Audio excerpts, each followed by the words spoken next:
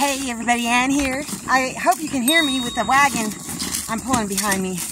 I'm on my neighbor's property and he has gone and just mowed everything down, and so he said I could come and look for wood on his property, so that's what I'm going to do. I'm definitely going to come back and get some of this. This, like I've told you before, makes great kindling. It's off this rotten log. Yeah, this one's rotten too, so I'm not going to cut it up. But there's a lot of small stuff that's come down. I will come back and get it later. But I got my eyes on some stuff that's way back there. Here's a nice piece. Still pretty solid, so I'm going to cut this up as best as I can. I got it up on this little stump thing just to get it elevated a little bit. I may cut this. That's hollow. I got 3 nice logs out of it anyway, actually 4. This is just really funny shaped, so I wouldn't be able to split it. You know what, I may come back and get this another day, but I'm going to go look for some more. He's got this one right here that's kind of fallen over this old pen, and he's got another one that's fallen back there, so I think I'm going to kind of focus on them. So good so far. I'm not going to be able to fit much more in here, but I am going to at least go check the situation out over there. Whew, look at all this. Yep, I can definitely cut. Oh, that's a nice big tree. Oh yeah, I promised him I wouldn't take any of the cedar because he likes to use the cedar for posts. But this one right here, this is blocking a path, so I'm going to go ahead and take it down. And I may not cut it all up, but I will certainly get it out of the way and come back for the wood later. Well, at least I got the path clear. I'll get that on another day. It'll make some nice logs.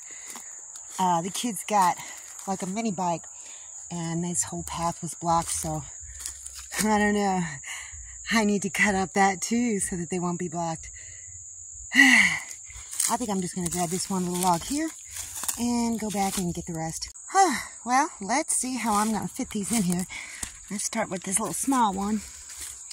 Maybe shove it down there. Yeah, I'll be able to get all of them in. I don't think it's going to be a problem. My days are just like lather, rinse, repeat.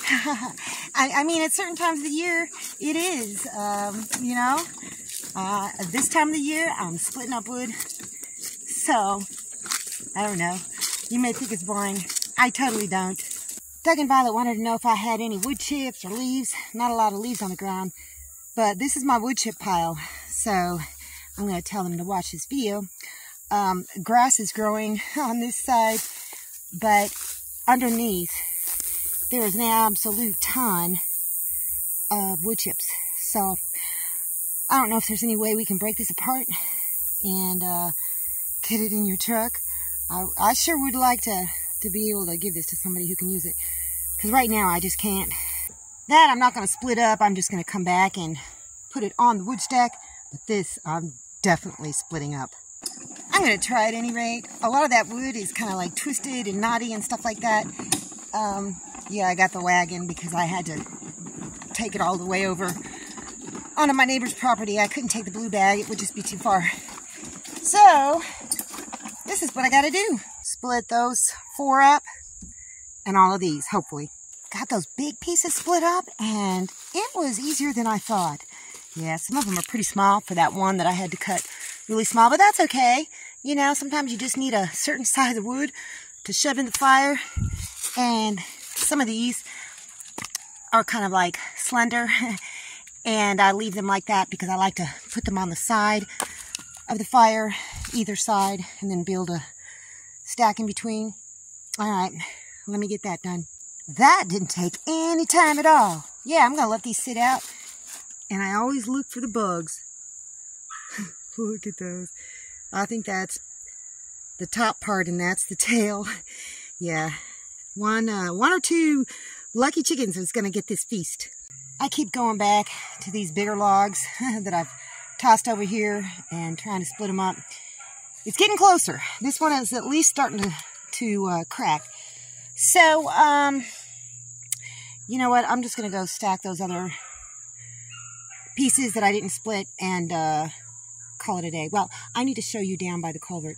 I was just walking past these beautiful flowers and admiring them. Yeah, I've got some little purple ones in there too. When those little purple ones dry out, they turn into little brown things that stick to your clothes. But I spied, here comes the wagon, veiled oyster mushrooms. Yep, these are brand new. I'm going to come out tomorrow and probably pick them then. This is what I got done on this culvert. Now, it doesn't look pretty yet because I just basically got the first layer off and pulled to the side. I still have to rake some of this because it's cut. And I am going to cut all the yellow flowers out. It's okay. They'll come back. I still need to do some cutting here. But look at this, you guys. It doesn't it look different? Look at that. Yeah, I got to pull that back. And probably just, look at all this. Probably just burn it. I came out here today to finish it up and I forgot to charge the battery, so I wasn't able to do it. But all the way down here, remember, it was completely up to here, and I got it down with that Uxter, however you say it, saw blade trimmer. I'm leaving that up as long as I can because they're just so pretty, but I will take those down. I'll take those down. I'm going to leave this bunch here. There's no problems with it. And I'll just get in there and cut all that down. But it really looks completely different. Got a little bit more work to do, but I can do it. I can totally do it because that blade thingy, look at it. There is no way a string trimmer could do that. No way. No way. Oh. Yeah. So, I'm just going to leave this here, that bunch of flowers here. But I just really wanted the stuff on the front of my property to go away. So I did. And I did a little bit more down by the mailbox. I can't talk. When I get tired, I can't talk. But it looks a lot better, and it's gonna only get better. So I'll come out here tomorrow and finish it all up. Look at that. You can see where I cut. Oh my gosh. Lot of work, you guys. Very satisfying. Oh my goodness, I'm walking over here by this little coop over here. And what do I see? Looks like a puffball. I know. What kind of puffball it probably is. Oh, ew. It's an old puffball. Let's see. Let me crack it open and show you. Yeah, it's a puffball, all right, but it's a pigskin puffball. It starts out with its insides this color. Never eat a puffball mushroom unless it's completely 100% solid white, no gills. So, yeah, it's been here for a while. I don't really care. I mean, I'm just going to toss it over there. In case you're wondering, you cannot eat pigskin puffball mushrooms. I don't know if they're poisonous, but if you eat them, they might make you wish you were dead.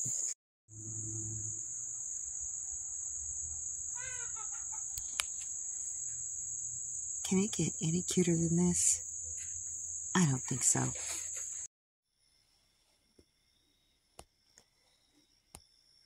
This is Cindy. And I literally think this is the first time this dog has ever sat in somebody's lap. And she's just so relaxed and so serene. She's a happy puppy right now. Aren't you, Miss Cindy? You're a good girl. That's all I got for you guys today. See you in the next video.